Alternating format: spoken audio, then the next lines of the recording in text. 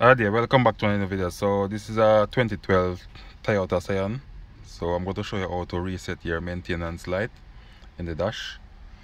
So take a good look on the dash first, guys.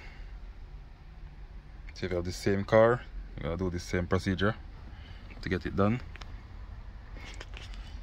by using those this button right here, the mode button. So you're going to use it on the left hand side. So this is a left hand drive vehicle, and the button on the left hand side, this one you're going to use. So let me switch on the ignition and show you guys. So you see this light here, that's the maintenance required right there. You're going to clear that light if it's on the dash. So let me show you what to do. So switch on the ignition, and you want to press this button right here, that mode button, and put it to trip A. Let me get it to trip A, guys. Okay, that's it right there. And then you're gonna switch off the ignition, and while holding this button down, you're gonna hold this button. Let me see if I can set up the camera where I can focus it, guys. Hold on just a second.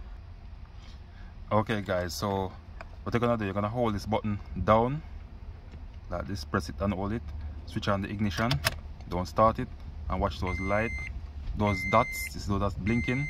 So as soon as it's finished, you're gonna release, switch your ignition off, then you're gonna crank the vehicle, and your maintenance light should go off.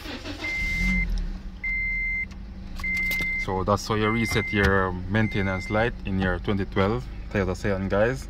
So if you find this video useful, please like, share, comment, and subscribe to my YouTube channel. Thank you all for watching. Catch you another time. Bye.